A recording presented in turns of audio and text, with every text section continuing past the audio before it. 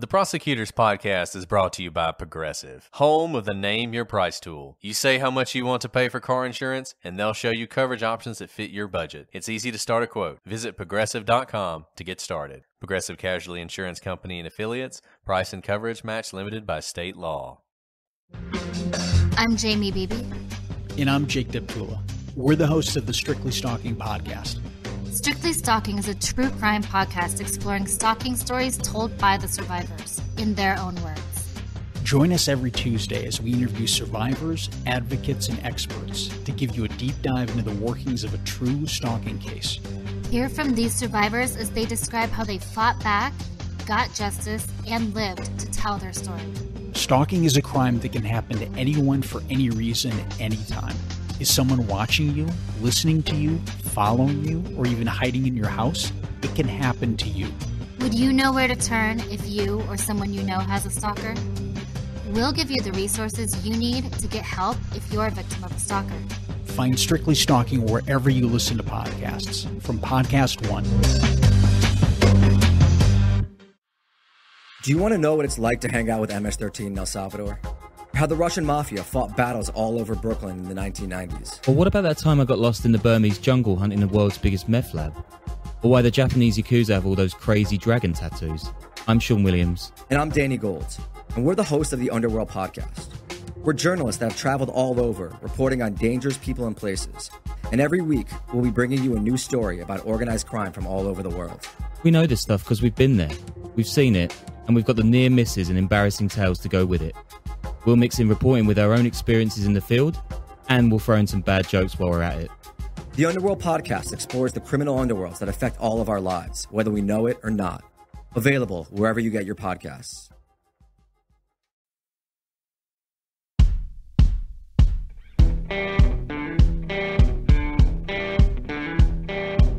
I'm Brett. And I'm Alice. And we are the Prosecutors.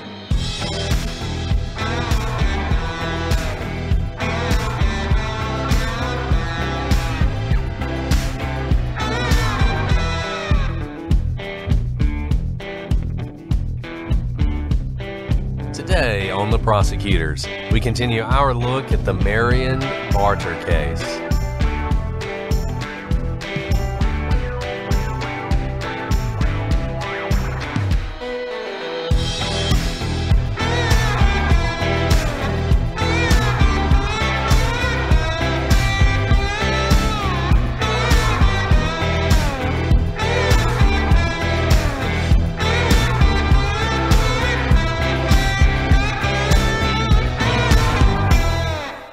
Hello, everybody, and welcome to this episode of The Prosecutors.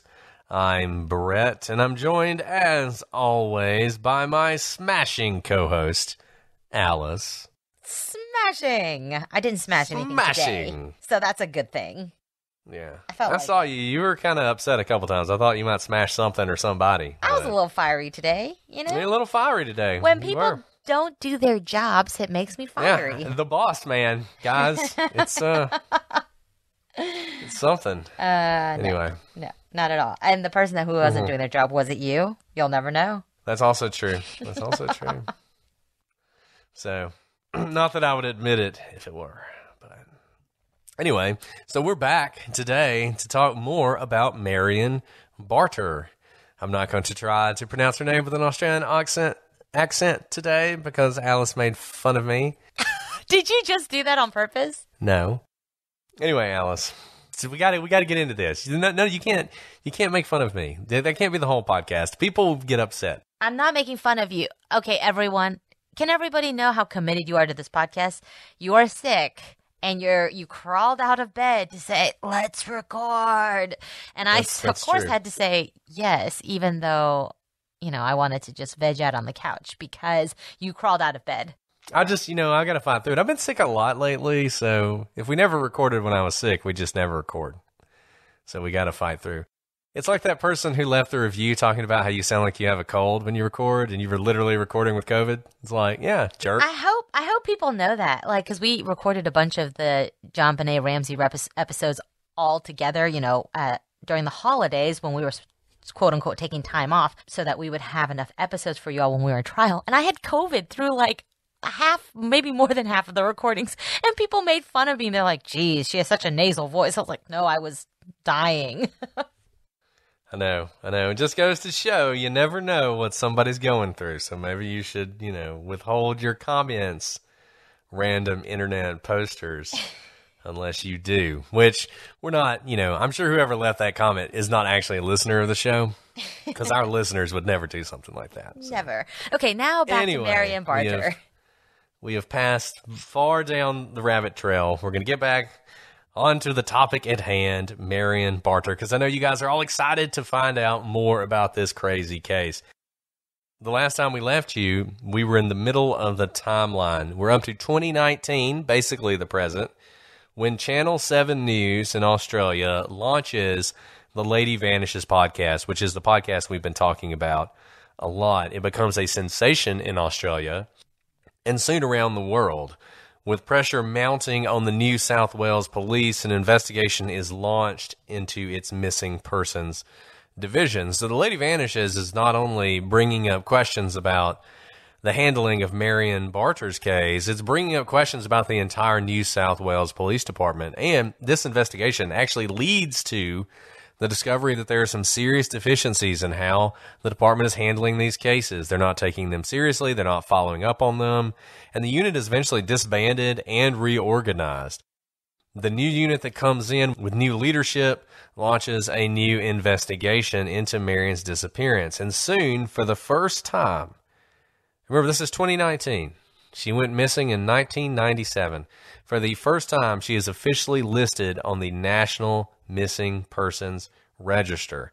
As the podcast uncovers more information, a request is made for a coroner's inquest. We're going to talk more about what that is later in this episode. In 2020, on August 16th, the New South Wales coroner announces there will be an inquest. It begins on June 21st, 2021, and it is ongoing to this day. So if you listen to the Lady Vanishes podcast, you're in the middle of the inquest. It's currently on a break. There will be new hearings, which I'm very much looking forward to at the end of April of this year, 2022. Brett, can you tell us more about that? Because I just don't know much about the Australian way of starting inquests. Who can request an inquest? What exactly is an inquest? How is it different from the initial investigation? And is there any, are there parameters that are different for an inquest than there are for the initial investigation that would follow kind of what we think of the normal path with a court system?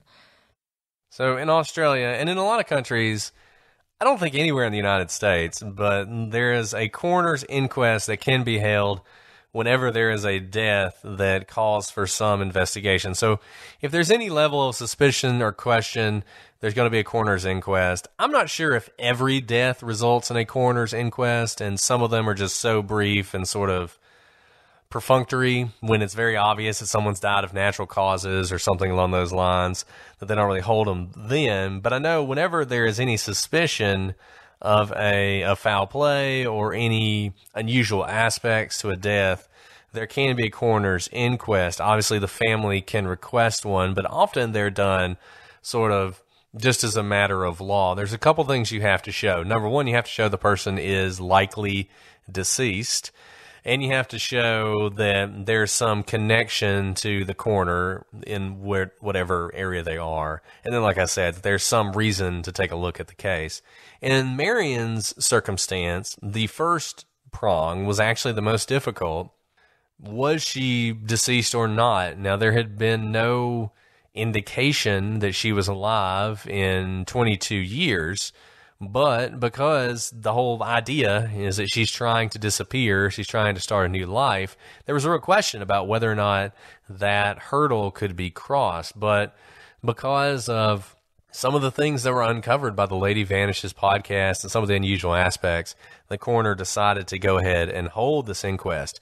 And an inquest, the closest thing I can compare it to is a grand jury, where the outcome is some determination of whether the death is suspicious instead of an indictment. So when you go before a grand jury, the whole point is, are we going to indict someone for a crime? That's what we're looking at in a grand jury. And I would also invite barristers from Australia. If you want to write in on how we're getting this completely wrong, feel free. This was my best effort at figuring out exactly how this works.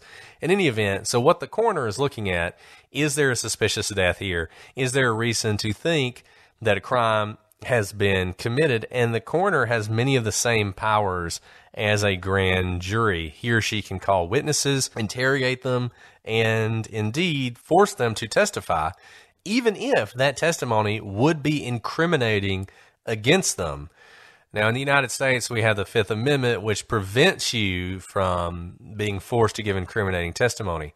Interestingly, and I actually kind of feel like the Australian system may have the better part of this, they can force you to testify, but they can't actually use any of that testimony against you later on at trial. So it's sort of a truth-finding exercise. But obviously, if you force someone to testify, they can give you information that may eventually lead to things that you could use against them. So it is a less of a protection than we have in the United States, but it is nice that in Australia, you can bring people in that you think are suspects and really just grill them about anything you want to ask them, and they can't refuse to answer. They have to answer you. So that's what's going on in Australia even as we speak. Brett, that's such an interesting, as a prosecutor, that's fantastic. I think all sides, oftentimes we think, oh, if this person can just give me that information, even if it's against their interest, it will help us solve this mystery, this crime, this unsolved crime.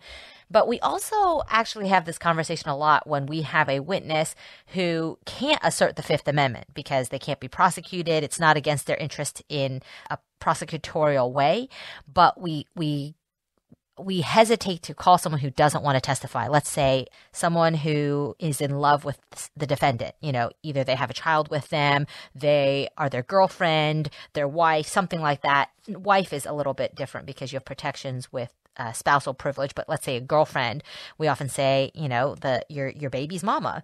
They may have ties and not want to testify, even though they have no assertion of any sort of privilege not to testify. But if we know they don't want to testify, we sometimes think, do we want to force them because they may not actually be helpful for us because they may be fighting us on the stand so much. So it's an interesting question as to how that affects that sort of a calculus as the person asking the question of the person who doesn't want to be there. And I think people who aren't in the law don't understand that. I think it's a really good point.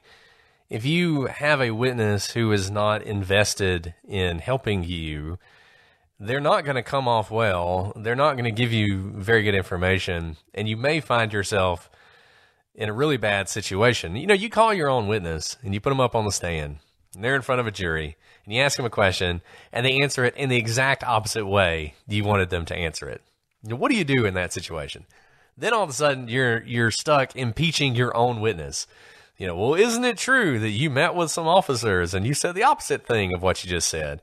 And it looks like you're unprepared. It looks like you don't have control over your case. I think a lot of jurors would just dismiss, at best, dismiss the testimony of that person. And at worst, it actually hurts your case. And this is really important, not to delve into this at all, but when the whole Chris Rock, Will Smith slap thing happened, people were saying, well, Will Smith should be prosecuted whether Chris Rock wants him to or not. And in reality, that's not going to work. If the person who got slapped doesn't want to testify, then what exactly is the trial going to be? I mean, I guess you could just show the video of the Oscars, but of course, you couldn't prove it wasn't staged. You couldn't prove they didn't talk about it beforehand. There's all sorts of issues with that. Not to mention you'd be wasting all these resources having a trial over one guy slapping another guy. And you would be doing it without the help of the purported victim. So what Alice is saying is really important. Now, those of you who followed this case in the inquest, you know there has been some really interesting testimony from some people who don't want to testify. Now, it is certainly the case that it is not as helpful as it would be if they wanted to testify because they are clearly not telling the whole truth. But, you know, you do the best you can. Before we move on, I want to tell you guys about my favorite new sunglasses from Blenders Eyewear. Fresh from San Diego, California, comes the only sunglasses brand I'm ever going to wear again. And I really am talking about Blenders Eyewear. You're going to be just as hooked when you see how awesome these shades are. I got the Keen Millennia, and they just sit so comfortably on my face, and they look fantastic. They are perfect to wear whether I'm sitting on the sidelines of my son's soccer game or driving with the top down because spring has sprung upon us. Chase Fisher started Blenders by selling his beachy shades out of a backpack while doubling as a surf instructor on Pacific Beach. And his goal was just to create an adventurous mid-priced eyewear option with the same cool factor as other leading styles. Yeah, Alice, I'm always looking for great sunglasses. I picked up a pair of Planet 9 from Blenders, and I absolutely love them. And look, unlike expensive big brand shades that you've probably lost or smashed in the past, Blenders are actually affordable. So you're not going to cry as much when the inevitable happens. And it's not just sunglasses. Blenders has prescription glasses, readers, and blue lights, as well as a snow collection with goggles and accessories. Live life in forward motion with Blenders today. To score 15% off your Blenders purchase, visit blenderseyewear.com and enter promo code ProsecutorsVIP. That's blenderseyewear.com, code ProsecutorsVIP for 15% off. Blenders, rocked with pride worldwide. Alice, we've got a very different kind of sponsor for this episode, The Jordan Harbinger Show, which is a podcast you really should be listening to. And I know that every day somebody tells you that you just have to listen to some podcast, and you nod and you say, sure, and then you never listen to it. Don't let that happen here. Jordan's show, which Apple named one of its best of 2018, is aimed at making you a better informed, more critical thinker so you can get a sense of how the world actually works and come to your own conclusion about what's happening, even inside your own brain. There's something for everyone, including true crime fans. Check out the episode with Sammy the Bull Gravano, or hear from Amanda Knox herself about the ordeal that she went through when she was falsely accused of crime. Jordan's always focused on pulling useful, practical insights out of his brilliant guests, and we're not talking about pop psychology or wishy-washy self-help stuff here. These episodes are loaded with bits of wisdom that you can use to legitimately change your mind and improve your life right away. So, we really enjoy this show, and we think you will as well. Search for The Jordan Harbinger Show. That's H-A-R-B as in boy, I-N as in Nancy, G-E-R on Apple Podcasts, Spotify, or wherever you listen to podcasts. Alice, I'm so excited to talk about one of our favorite sponsors, Magic Spoon. And I'm not just saying that. I literally had Magic Spoon cereal for dinner tonight. Look, guys, I know a lot of y'all are like me. You love cereal, but you can't eat it because it's full of sugar and full of junk you don't need. You're trying to cut down on the carbs. You're trying to cut out the sugar. And cereal is one of those things that goes. And if you're like me and you're trying to do a keto diet, particularly, you can't have cereal. Well, that's where Magic Spoon comes in. 0 grams of sugar, 13 to 14 grams of protein, and only 4 net grams of carbs, and only 140 calories a serving. It's keto-friendly, gluten-free, grain-free, soy-free, and low-carb. The variety pack has 4 flavors, and they include cocoa, fruity, frosted, and peanut butter. I love mixing the cocoa with the peanut butter because it tastes exactly like a peanut butter cup, but it's nutritious. So go to magicspoon.com/prosecute to grab a variety pack and try it today. And be sure to use our promo code PROSECUTE at checkout to save $5 off your order. And Magic Spoon is so confident in their product, it's backed with a 100% happiness guarantee. So if you don't like it for any reason, they'll refund your money. No questions asked. Remember, get your next delicious bowl of guilt-free cereal at magicspoon.com/prosecute and use the code PROSECUTE to save $5 off. Thank you, Magic Spoon, for sponsoring this episode. Now, let's talk about some unusual aspects of this case, and there are so many. Let's start with the police's initial investigation. So the police's initial investigation colored everything else about this case.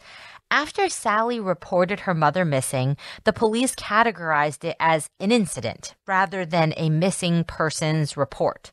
The reason seems to be their assumption that Marion was an adult woman who had struck out on her own, and it was likely she didn't want to be found by her kids. This assumption in place, they were then predisposed to confirm it with their limited investigation. The police started in a good enough place, talking to bank employees who dealt directly with Marion, and they felt confident that it was indeed Marion they spoke to. Now, what happened next is a little fuzzy. It's clear that the police never saw Marion. It's not as clear whether anyone at the force ever spoke to her. Some reports seem to indicate that a police officer with Queensland spoke to Marion. Queensland was not the police department in charge of the investigation, though. That was NSW. NSW appears to have only spoken to bank security officers who had contacted Marion. They said that she had told them she wanted no contact with her children, family, and friends. She also told them personal details that they took as proof that they had the right person. We've talked a lot on our show about going to the primary sources, right? We digest court transcripts and police reports for you, but we always tell you, you go read the police reports yourselves. You read the trial transcripts yourselves, because there's really no substitute for the primary source. And in this case, especially when you're investigating a potential missing person or potentially someone whose identity has been stolen, it's important to go to the very person whose identity is the center of it, Marion in this case, right? And so it's very interesting that the police, in classifying this as an incident and not missing person, feel satisfied that speaking to bank tellers and bank employees is enough. But the bank employees aren't police officers. They may not have been asking questions in order to ascertain the identity, the real identity of Marion. They were just doing a bank transaction. What they were interested in is, does this person have the authority to take out the money? And someone going to the bank to take out money from someone's account, even if they are not the identity of the person owning the bank account, probably goes armed with that information, right? So you begin to see some problems with just going to the bank employees to understand whether Marion is the one taking out money. The bank employees also conveyed to the police facts including that Sally had not deposited the money for the car she was supposed to sell for her mother into the bank account as they had previously agreed. Finding out this information from the police, they decided it was enough for the purposes of their inquiry. Had they followed up and insisted on an in-person meeting, gotten the information that Marion was possibly in a new relationship and with whom, it's possible that we wouldn't actually be talking about this case today. They may have gotten to the bottom of it back then. But you can see how the initial assumptions made about the case kind of drove the type of investigation that took place thereafter. I think this was the key moment in all of this, because as we're going to discuss, whatever ended up happening to Marion, I think she was definitely alive at this point. And if the police had just taken one more step and just gone and seen her, if they had just taken the difficult step, the one that requires you to do more than pick up a phone, but actually get in your car and drive out and see her, if they had done that, made a report, confirmed that she was alive, but also confirmed who she was with, I think that really would have headed off any foul play that was going to happen. Because I think at that point, if there was someone who was involved with Marion at that point, they would kind of realize, I can't do anything to her because the police know who I am. They know that I'm involved with her. If she disappears for real, that's going to be a problem for me. But they didn't do that. And I think that really set up the rest of this story. That decision not to take that one simple step is why we're here. Let's talk about the Southport School. We said that the Southport School is a prestigious boys' school in Southport. in New South Wales in Australia, but it was in the midst of trouble when Marion was teaching there. There were accusations that have only grown louder, that some of the teachers had sexually abused the children. In fact, as we've discussed, after Marion received the Teacher of the Year award, there were even rumors at the school that she was an abuser. Now, this seems to be without basis, and The Lady Vanishes, I think, has pretty much confirmed that Marion had nothing to do with this, and in fact, one of the people spreading the rumors is now suspected of being one of the abusers. But whatever the case, it was a troubled situation, and it was one that caused Marion a great deal of stress in the months immediately prior to her departure. And I think you can look at this one of two ways. It could just be that this was a stressor. It was something that she wanted to get away from, and something that would have made it attractive if there was an opportunity to get away from it. Now, if you take a darker view and you reject sort of what The Lady Vanishes seems to have found, this is a motive for Marion to disappear. If Marion actually wanted to disappear and start a new life, this is a pretty powerful impetus for it if she felt like the walls were closing in around her. But given what we know, it seems like that is not the case. Right. If anything, it could explain why she wanted to get away for a little bit of time, but in kind of finding out more about Marion's background and history, if this were just an allegation causing stress and she had no part in it, you would think that she would then resurface a few months later being away from the stress of the situation and the accusers. And it does seem to be the case that she was not an abuser. And so disappearing for a small amount of time might make sense to get away from stressors, but disappearing for years, decades, doesn't seem to fit the profile of the Marion that we are coming to know through this investigation. Let's talk about Marion's relationships. We heard a little bit about it and maybe some mystery man near the last time that Sally saw her. But Marion had been married 3 times, and everyone agrees that she craved a loving, stable relationship. Frankly, like probably most of us do. She never got over her first husband, Johnny Warren, that soccer player. And the loss of that relationship seems to have haunted her for the rest of her life. This is from her daughter's telling. Her daughter said that was the love of her life that she spent the rest of her life chasing, and that she could never quite get over. They were young. It was a whirlwind. He was at the peak of his career, and it was probably just not the right time for them. Nevertheless, she never stopped loving him, it seems, even though she was married 2 other times and had children following that initial relationship. It may have also played a role in her disappearance.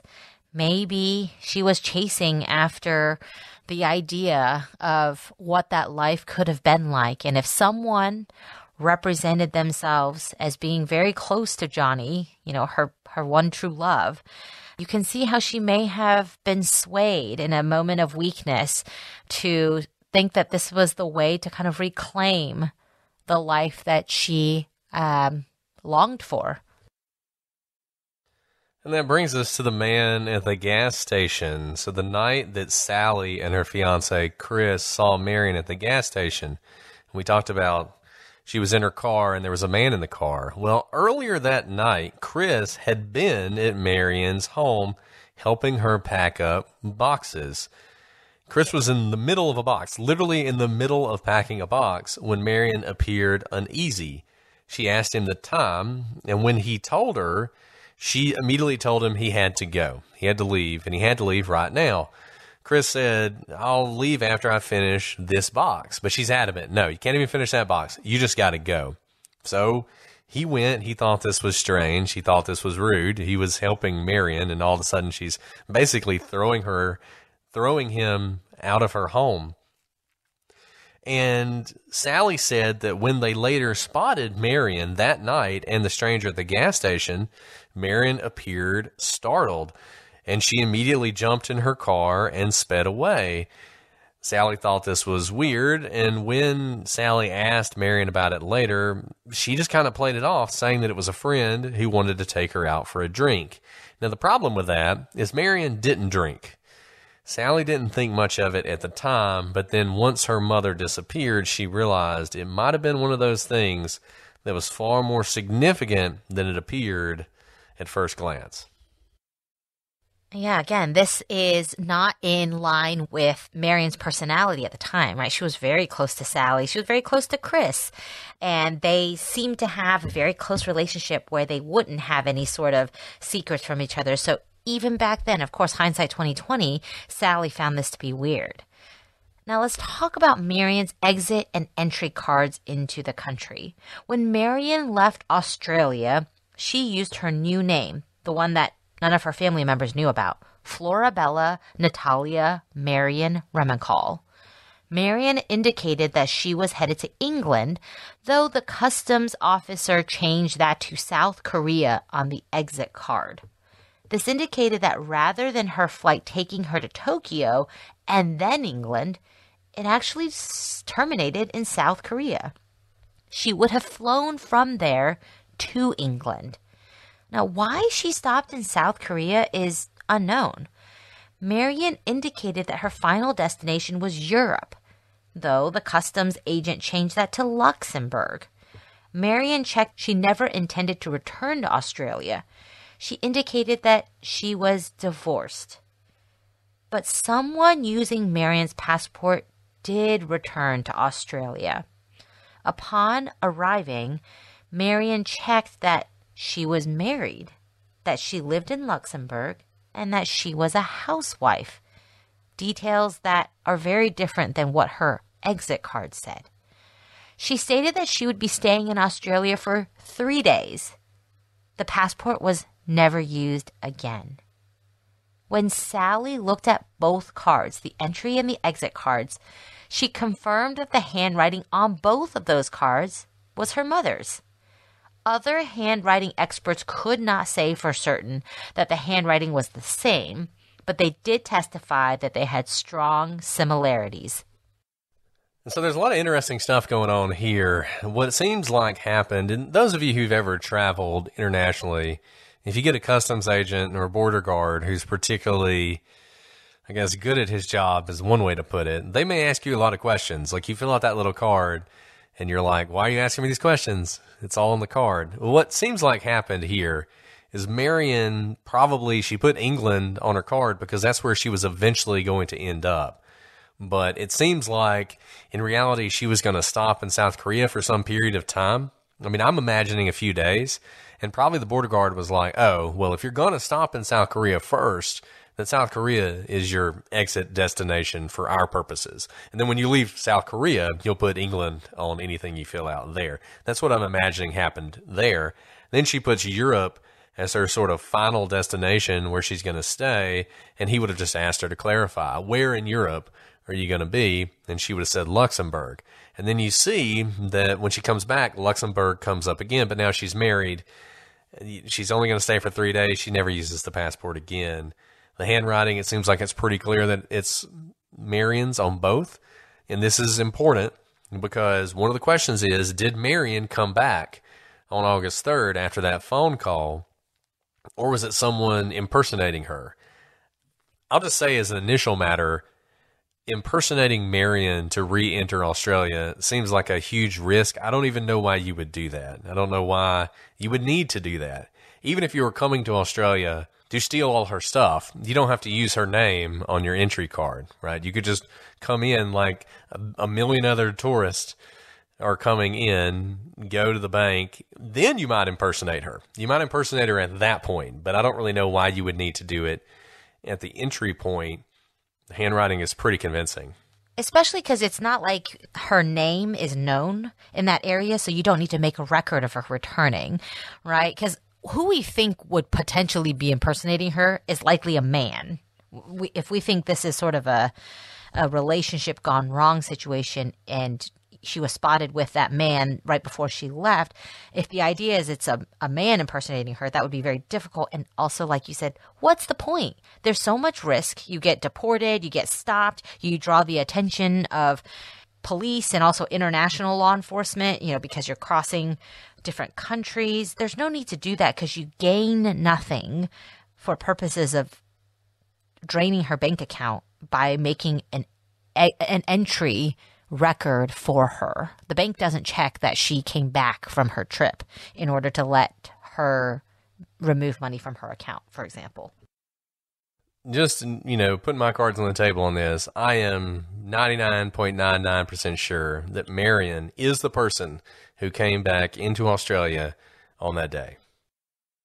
I think that's a fair bet because, again, there's no reason. In fact, she was hiding the fact that she came back to Australia. So there's no reason for someone to pretend to be her to come back. The Prosecutors Podcast is brought to you by Progressive Insurance.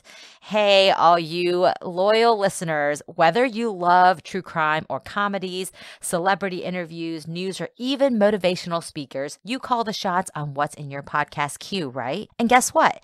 Now you can call the shots on your auto insurance too. Enter the Name Your Price tool from Progressive. The Name Your Price tool puts you in charge of your auto insurance by working just the way it sounds. You tell Progressive how much you want to pay for car insurance. Then they'll show you a variety of coverages that fit within your budget, giving you options. Now that's something you'll want to press play on. It's easy to start a quote and you'll be able to choose the best option for you fast. It's just one of the many ways you can save with Progressive Insurance. Quote today at Progressive.com to try the Name Your Price tool for yourself and join the over 27 million drivers who trust Progressive. Progressive Casualty Insurance Company and Affiliates. Price and coverage match limited by state law. All right, ladies, let's talk about something that all of us think about, and that's our hormonal fluctuations within our body throughout our lifetime. Well, thanks to Bonafide, who has created an alternative to effectively relieve these symptoms, we have a way to get relief without compromise. Bonafide provides women with naturally powerful remedies to safely treat the natural symptoms that occur throughout our lives, from PMS to menopause and everything else along the way. It's naturally sourced, it's non-prescription solutions that treat our health issues, and the ingredients are from nature. And so they can maximize effectiveness and relief. And better yet, it's clinically validated because the ingredients in every Bonafide product are the result of thorough research, development, and clinical trials. Give Bonafide a try today. No hormones and no prescription required. Real relief without compromise. To get 20% off your first purchase when you subscribe to any product and up to 56% when you subscribe to multiple products, go to hellobonafide.com/prosecutors and use promo code prosecutors. That's hello, BONAFIDE.com/prosecutors for up to 56% off at checkout. For best prices and free shipping, go directly to hellobonafide.com/prosecutors. Guys, last week was brutal. Work was busy. Home life was busy. There were soccer practices for my kids. It was so hard to get everyone where they needed to be and get them fed. Thank goodness for HelloFresh. I truly think, Brett, that HelloFresh fed my family all of last week. From their farm fresh, pre-proportioned ingredients and seasonal recipes delivered right to my doorstep. It was a dream. It skips trips to the grocery store for me, and I can count on HelloFresh to make home cooking easy, fun, and affordable.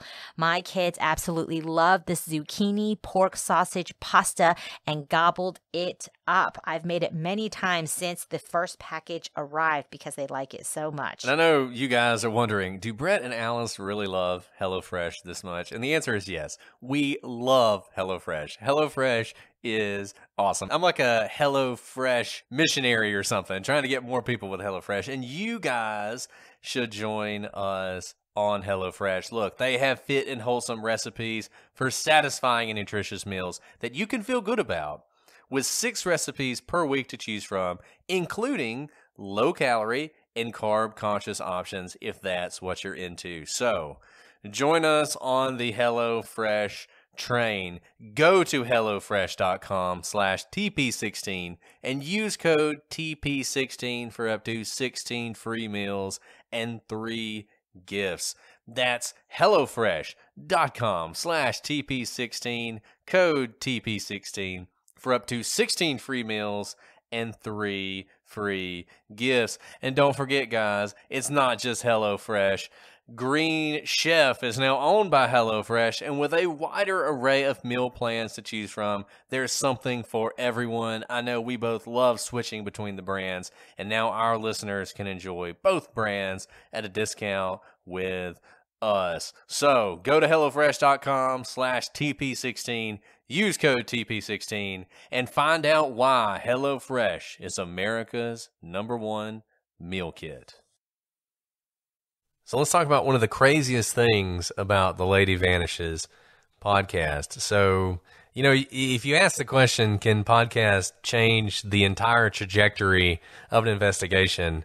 The Lady Vanishes answers that question. So the Lady Vanishes, they do this podcast. The whole reason was to raise interest in this story and to have people look into the story more, right? So they're getting this information out. They're getting this information out about Marion changing her name, that very interesting last name.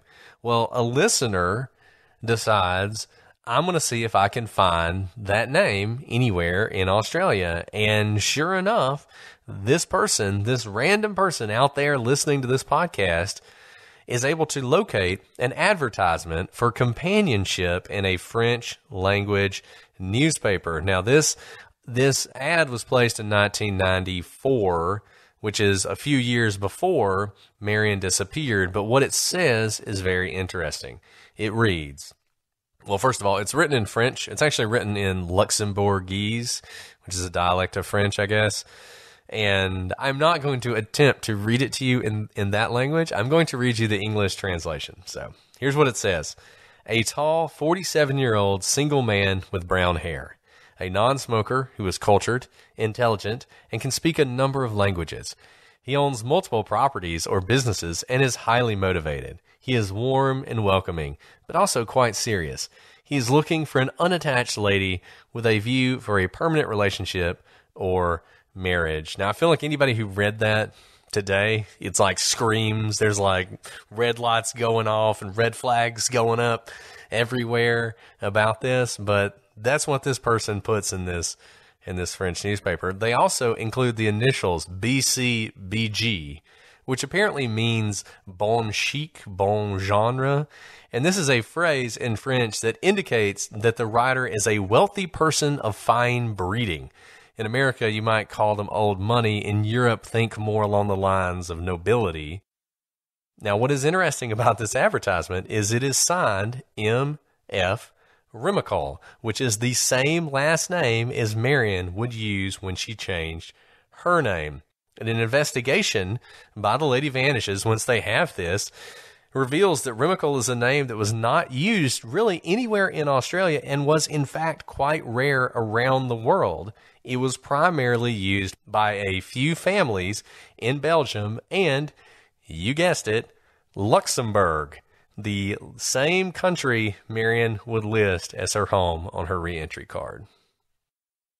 And we heard previously by the Lady Vanishes podcast that the MF Remicol initials and name is just not a common one. I've never heard Remicol. This is certainly quite the coincidence that we're seeing here, and also shows that all that transpired may have transpired far earlier than we thought. It may well precede any allegations of the, sexual misconduct or the assault at the school that we now know is likely to be unfounded, and also in advance of her winning the teaching award. In other words, those things might actually end up being just red herrings in this story. Now, the Lady Vanishes podcast located a single F. Remicol in all the world who matched the correct age as the person who wrote the advertisement. Fernand Remicol. Remicol was interesting for a couple reasons. One, he lived in Luxembourg. And remember, that is the dialect in which the advertisement was written in. And two, he played international soccer at the same time that Johnny Warren was playing for Australia. Johnny Warren being Marion's first husband, one true love. But when the podcast team contacted him, Fernand said he'd never been to Australia and that he'd never known a Marion Barter.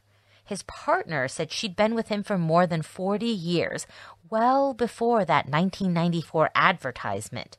In other words, Fernand Remenkal's story seems to check out here, that he's not actually the one writing the advertisement, it seems. Now, Fernand wasn't exactly happy to see the podcast team on his doorstep, and the relationship quickly soured.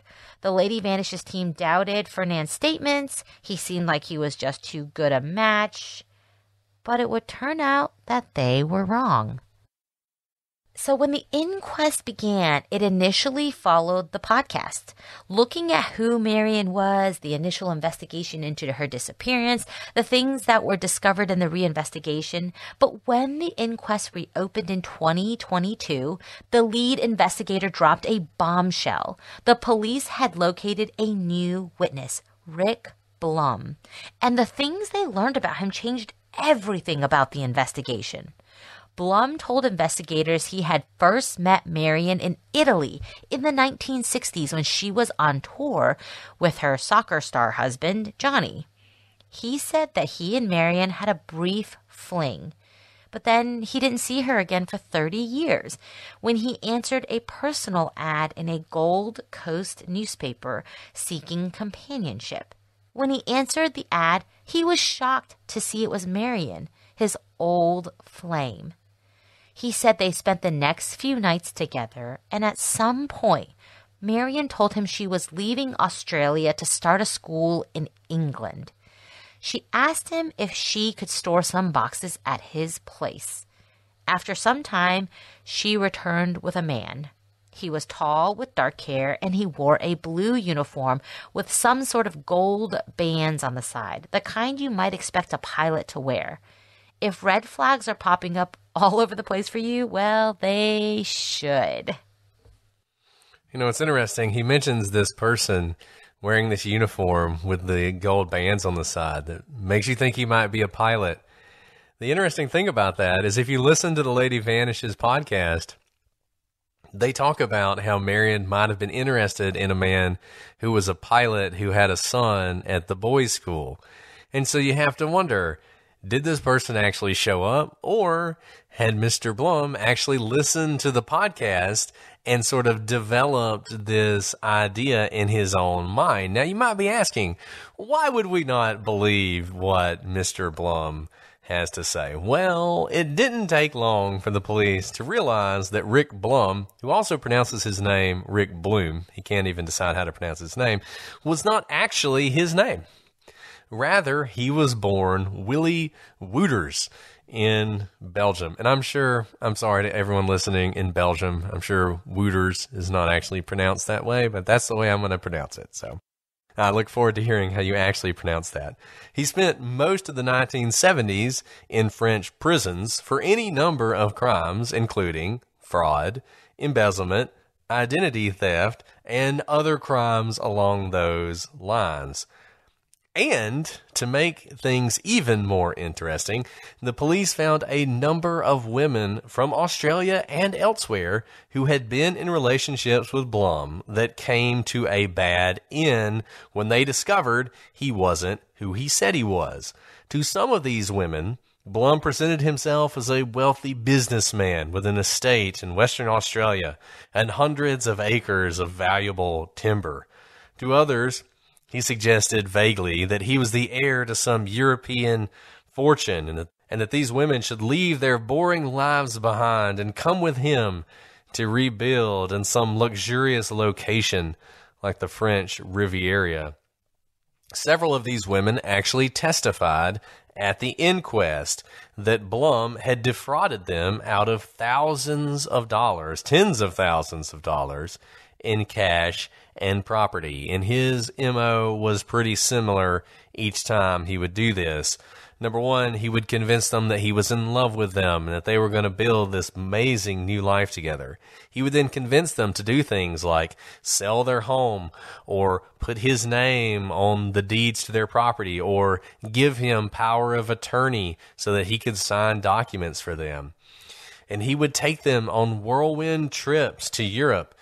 And while doing so, he would slowly drive a wedge between them and their families. And then when things inevitably fell apart, he would abandon them or, in some cases, even threaten violence. These women described him in his prime as tall with dark hair. Now, Bloom went by many, many more names, as many as 30.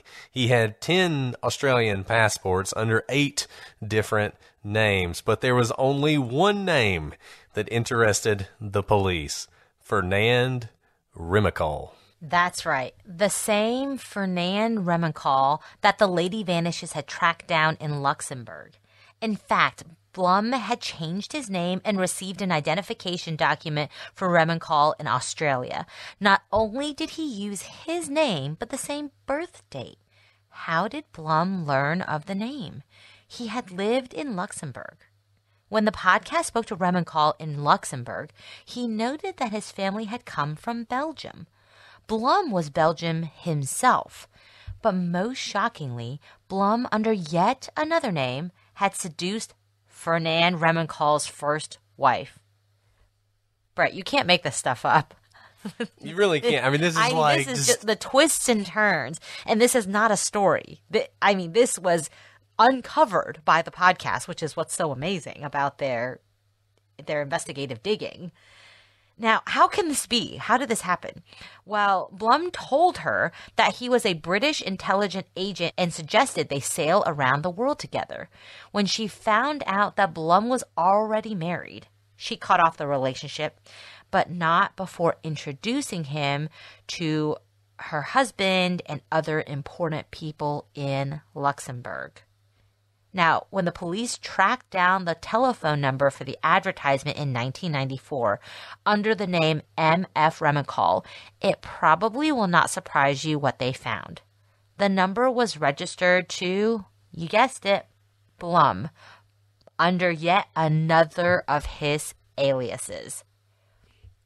On June 22, 1997, Marion left Australia via Brisbane through Tokyo.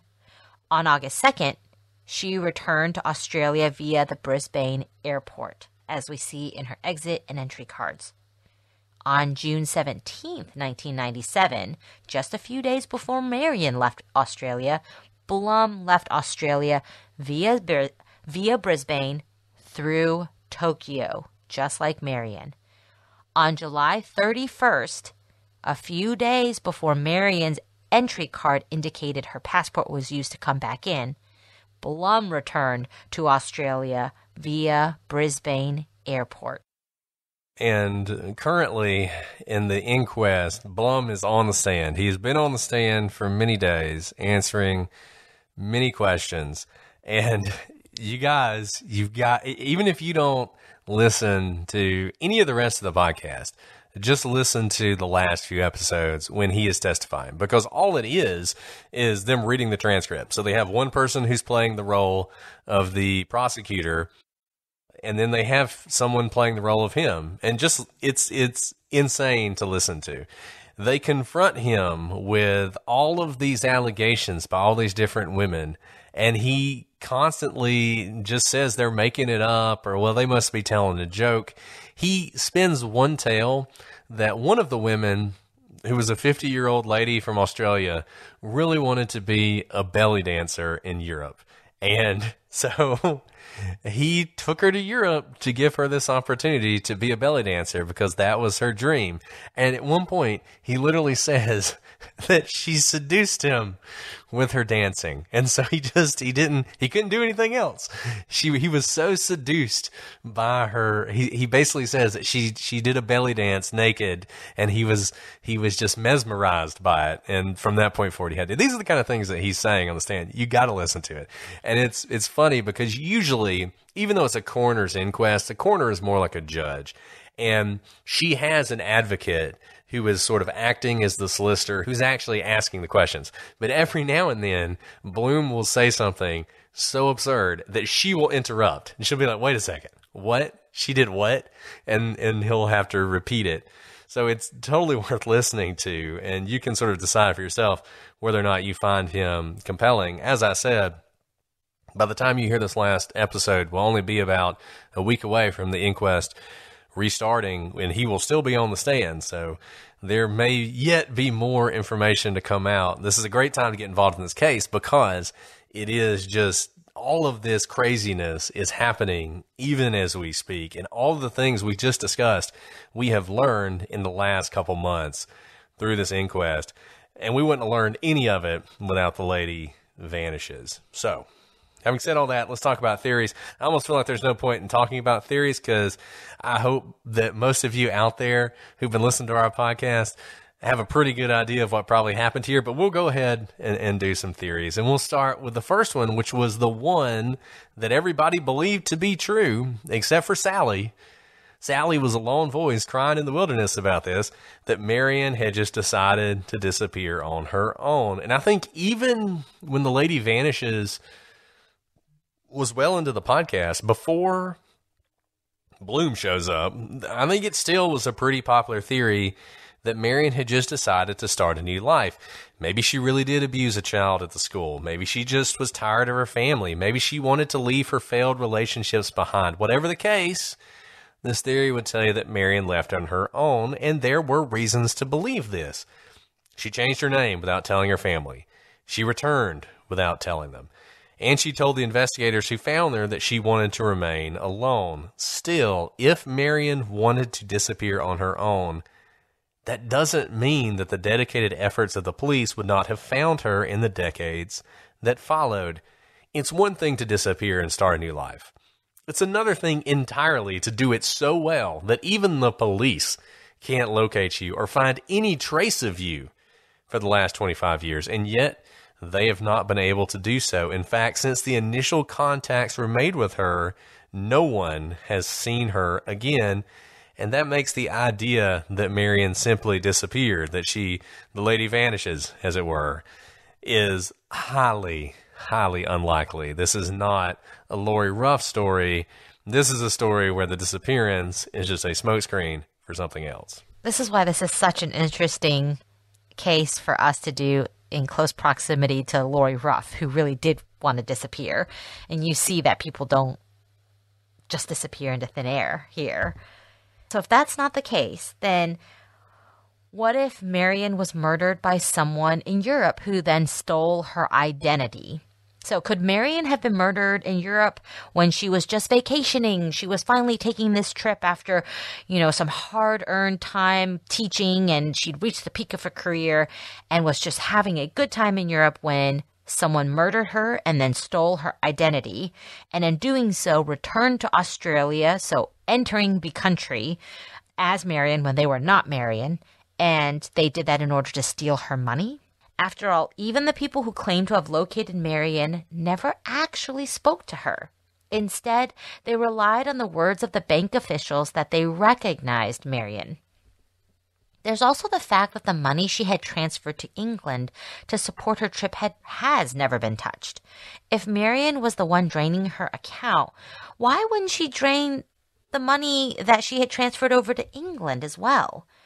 It's true that Sally recognized her mother's handwriting, but Sally's not an expert necessarily on handwriting samples.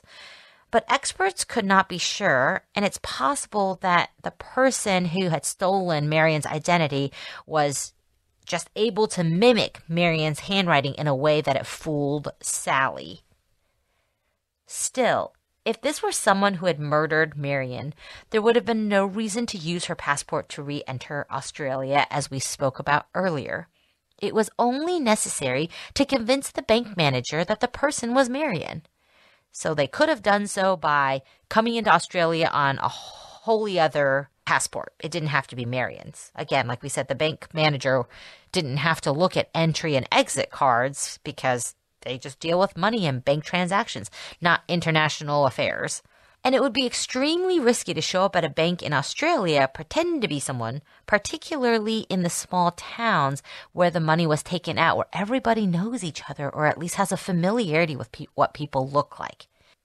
In reality, it's likely that whatever happened to Marion happened after she herself had drained her own accounts. And I think that brings us to the third theory, which is Marion was murdered by someone she knew in Australia. Far be it from us to suggest someone is a murderer in the middle of an investigation, so let's just talk about a hypothetical. Imagine a woman in her 50s. She's successful in her career, but even that success comes with some pain. And even at the height of accomplishment, when she's done everything that she could possibly want to do, it doesn't bring her joy. And in fact, because of that success, there's rumors and jealousy, and she finds herself sinking into depression. She's lonely. She wants love, but she's been divorced 3 times, and she's never gotten over the love of her life, her first husband. She's not getting any younger. Life seems like a dead end. And then, magically, as if out of the blue, she meets someone. They're exciting, exotic, successful. They tell her, hey, I'm from Luxembourg. And wouldn't you know it, I'm a former soccer player, and just like the love of your life. This is something about Fernand Remacle that we mentioned briefly that might be important. He was also a high-quality soccer player for Luxembourg at the time that Johnny Warren was playing for Australia. And so, wouldn't this just feel like fate? This woman meeting this former soccer player, a person who played the same sport as her long-lost love. And this person says, look, I'm going to whisk you away on an adventure. It's going to take her to Europe to start a new life while all her dreams can come true. You know, there is one problem, though. Her children might not understand, and this new lover suggests that maybe it would be better just not to tell them until everything's settled, they can't do anything to stop it, and they just kind of have to accept it. Obviously, since she's going to be starting a new life in Europe, she doesn't need any property in Australia, and she might as well sell it. And she goes along. She quits her job. She sells her property. She changes her name. And why would she do that? Why would she change her name before she left for Europe? Well, it turns out that if you don't change your name before you leave Australia, you can't change it until you come back. So if you're going to get married to somebody in Europe, you want to go ahead and change your name to their name so that then when you're married, your name is already set. Then you imagine this woman heads off to Europe. She gets married. Her children know nothing. But then she runs into a problem. She can't access the money in her Australian account from Europe. It turns out that she has signed up for a high-performance savings account that has some restrictions, including that she can only take out $5,000 a day, and likely that she can only take it out from an Australian bank. This part's a little fuzzy. The inquest did talk to some people from the bank, but they didn't nail this down about whether or not she could have gotten the money out from another country, but it seems like she probably couldn't have, given the fact that she came back to Australia. So she goes back to Australia to get this money, but while she's there, run into a problem. The kids find out about what's happening. They find out that she started this plan. They find out that she's draining the bank account. And this irritates you because you're on the verge of starting this new amazing life, and all of a sudden your kids are intervening. And so you tell investigators that I want to talk to them, and you imagine once I'm settled, then I'll reach out to them on my own terms and I can set things up. Now here's the problem.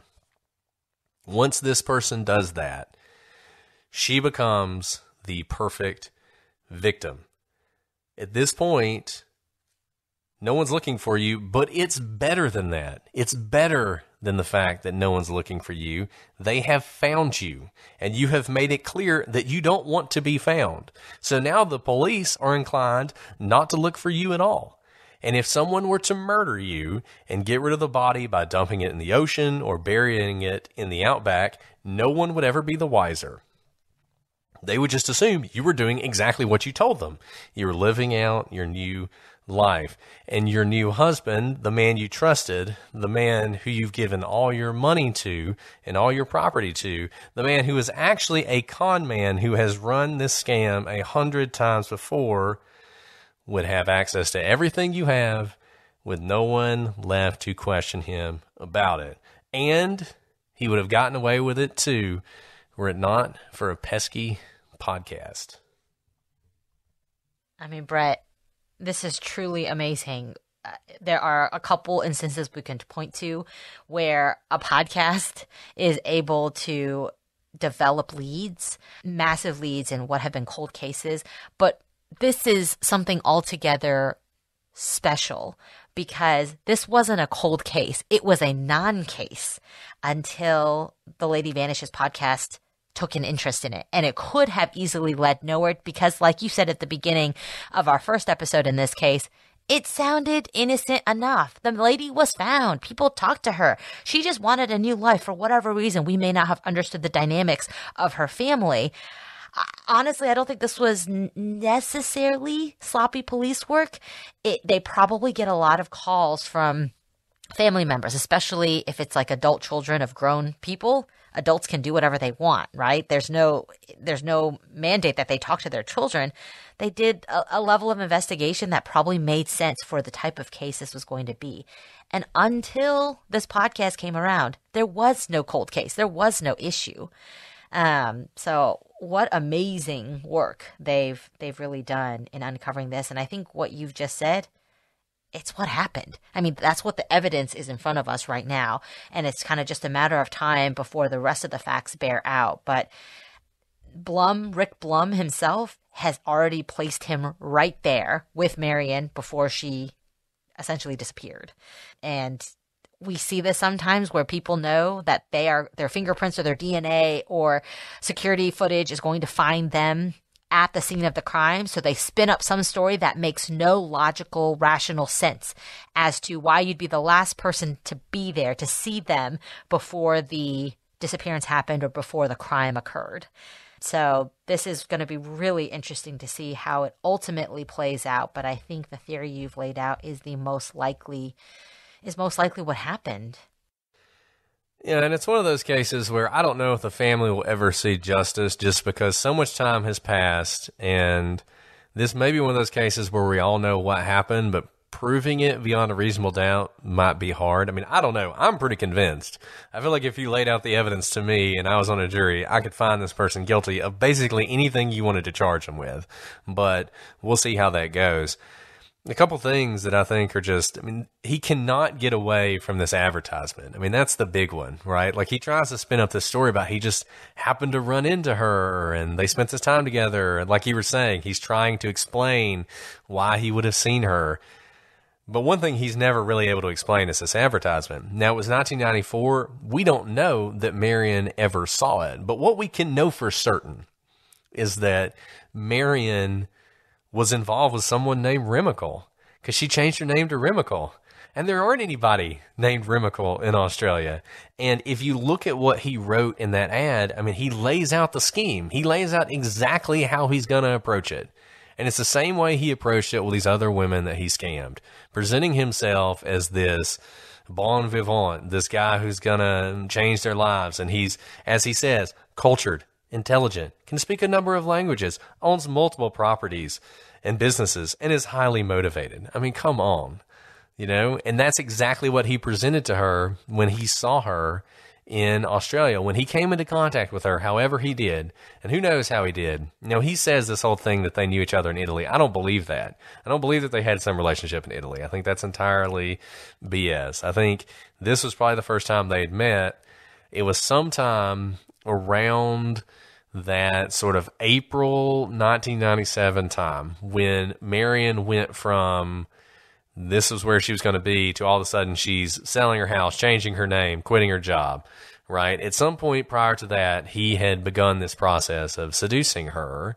He's the man that Sally's fiance, now husband, saw, that Sally saw at the McDonald's. He is the reason that Marion had her fiance leave, Sally's fiance leave, because he was coming over.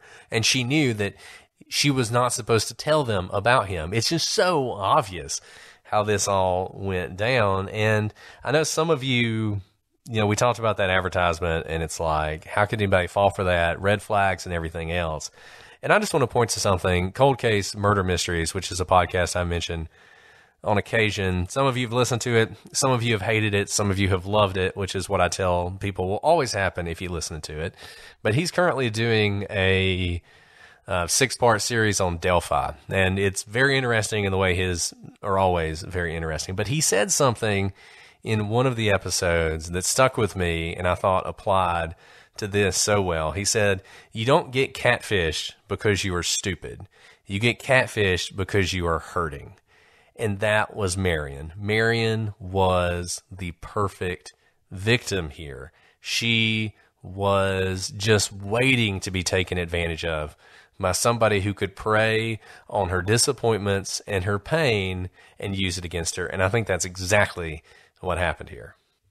Oh, Brett, that hits so deep. And I hope you guys all hear it out there, whether you've been a victim of being catfished to a lesser degree, not necessarily, even someone draining your bank account or just being fooled into something. Please hear what Brett just said. I mean, it's not because you are stupid.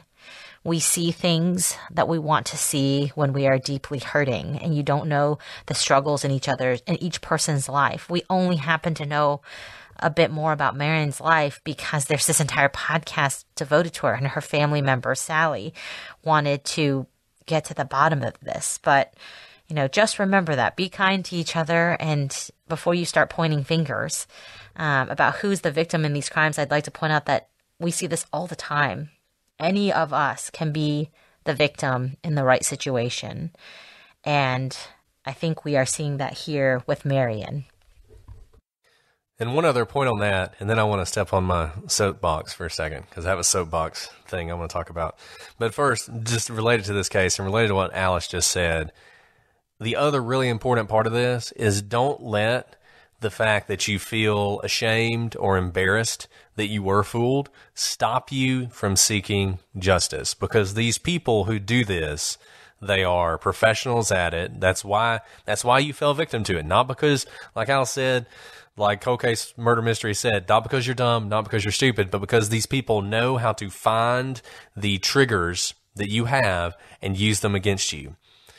Report those people, because they will only get more brazen. They will only take advantage of more people, and in some cases, it may eventually lead to a murder like we've seen here. So I know that is one of the biggest obstacles law enforcement faces in these cases is people are so embarrassed by what happened that they don't want to report it. And I will tell you, there is one other possibility that could have happened in this case. It might be the one area of reasonable doubt you might even have if this person were charged with murder. Imagine if everything we said happened. Marion cuts off her family, she sells her home, she quits her job, she gives all her money to this guy, and then he drops her. He abandons her somewhere. He breaks up with her. He leaves her, right? One other possibility might be that Marion was so shattered by that and so embarrassed by it and so feeling like she could never go home because of what she did that she might have even taken her own life under that sort of circumstance. And that's something you see too in cases like this, because when someone steals your entire life, sometimes it's hard to start over. That's something we just can't know. I think if that had have happened, we probably would have found her. The one issue in this case that Sally's brought up a lot, there were a lot of Jane Does who could have been her mother that the police just never investigated, right? Because once again, they weren't looking. That's one big problem with the case. But we don't know exactly how it happened, but I think whatever happened to Marion, I think we know who's responsible ultimately. And it wasn't Marion. It was the person who chose to take advantage of her. So that's all I have to say about the case, sort of. But I want to talk about one other thing that I think is related to this case. So there is this ongoing debate on Twitter. And I know whenever I talk about ongoing debates on Twitter, I'm always, it's a risky thing to even bring it up. But there's this ongoing debate in Twitter, and I think it's by people with the best intentions. But it sort of goes along the lines of, if a podcast or a journalist is investigating something that happens to a victim and the victim's family wants them to stop, should they stop? And it's sort of phrased in a way that the answer is supposed to be yes, that the podcast or the investigator should heed the family's wishes and stop investigating if that's what the family wants them to do. And I understand the impetus behind this, because there are all sorts of instances in which the families of victims and victims have been taken advantage of, and their stories have been used in sensationalist ways to make money.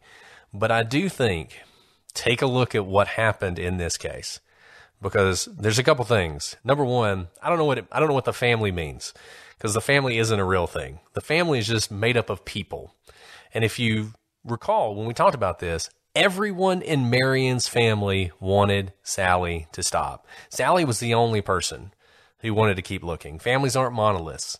They have a lot of different ways of thinking about this. And if Sally had listened to them, we wouldn't know anything about this.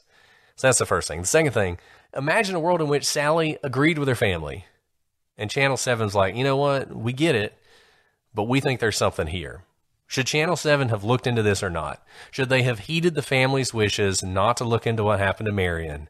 Or should they have dug into it? And I think what you have to always remember is, while we should treat families with the utmost respect, your ultimate objective and your ultimate goal and your number one consideration always has to be the victim themselves and finding justice for the victim themselves. And it doesn't mean you do it in a way that's not respectful for families, but I think this notion that we should ever stop looking or stop investigating is one that can have dangerous consequences.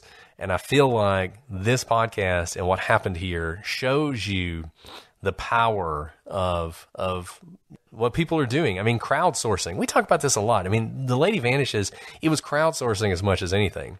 Yeah, they had some real journalists on this, but at the end of the day, it wasn't the journalist who found the advertisement.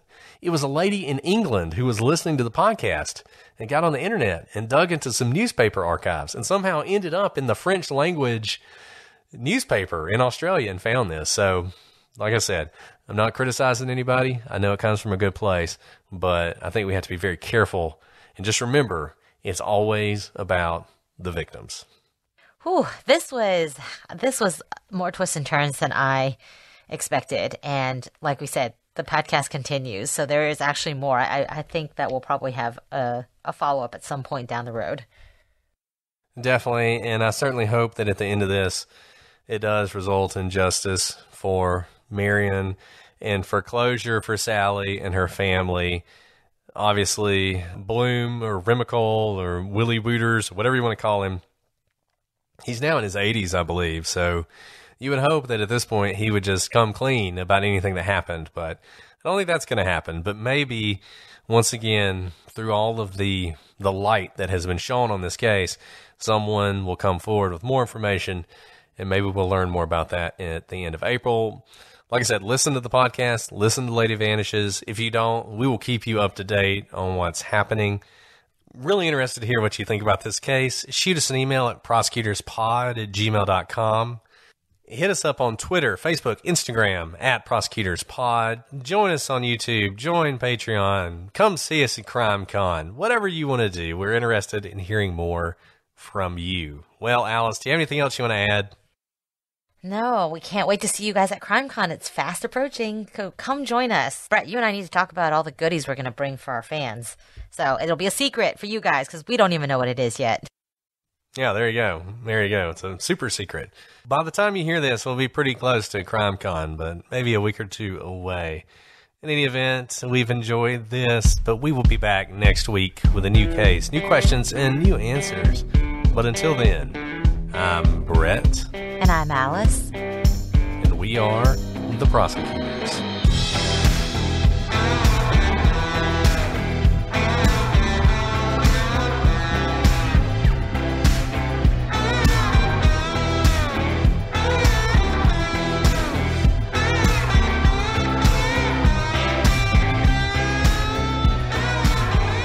That tweet or whatever was the funniest thing in the whole wide world. This is the most boring thing I've ever heard. Well, you listen to it, lady. You know, you don't have to share every opinion you ever have. Also, turn it off. I don't understand why you do that to somebody. I mean, it's so rude. That's such a rude thing to do. I know. It's like, know? you know what? Your hair doesn't look good today. It's like, did you have to tell me? Right. Like, does it really matter? You know, I think you're so beautiful, but today you look terrible. Yeah. Like, what is wrong with you? It's like, well, you know. You have such good fashion sense, What is- but man, your outfit today, wow. I mean, dude. Just, I don't know.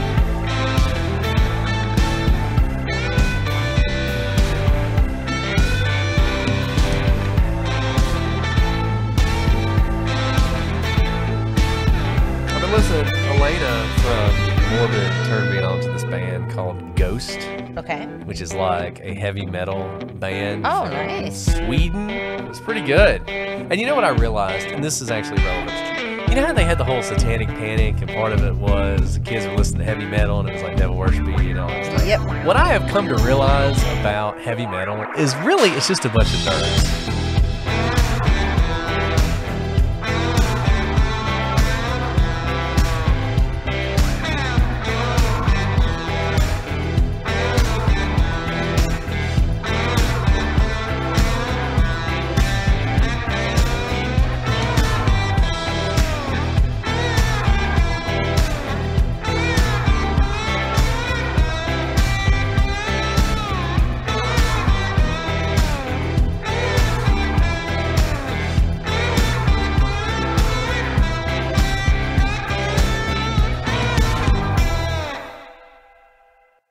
Stream the biggest movies and TV shows for free on Pluto TV. Watch movies like Titanic and G.I. Joe: The Rise of Cobra, plus TV shows like CSI and Star Trek: The Next Generation. Starting this month, check out the 24/7 Stargate channel exclusively on Pluto TV. Plus hundreds of channels and thousands of movies and TV shows absolutely free. Download the free Pluto TV app on your favorite streaming device and start watching today.